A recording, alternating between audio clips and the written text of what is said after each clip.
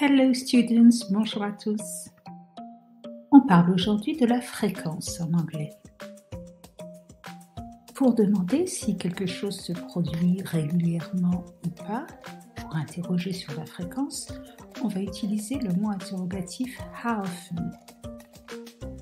How often do you brush your teeth? How often do you watch TV? How often do you visit your grandparents? Pour répondre à ce type de question, on va utiliser un adverbe de fréquence.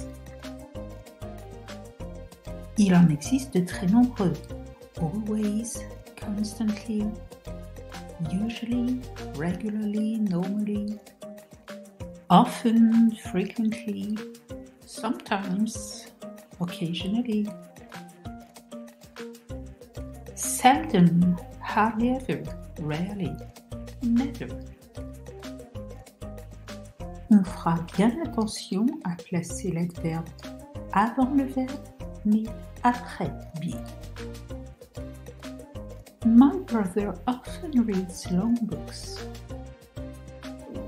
They usually arrive on time. I am always late. He is usually cheerful.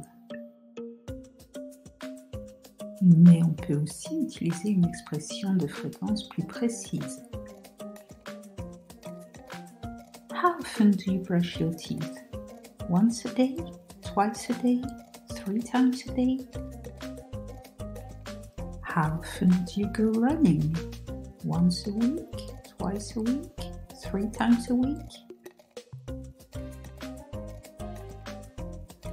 How often do you make cakes? Once a month? Twice a month? 3 times a month? Okay, you got it.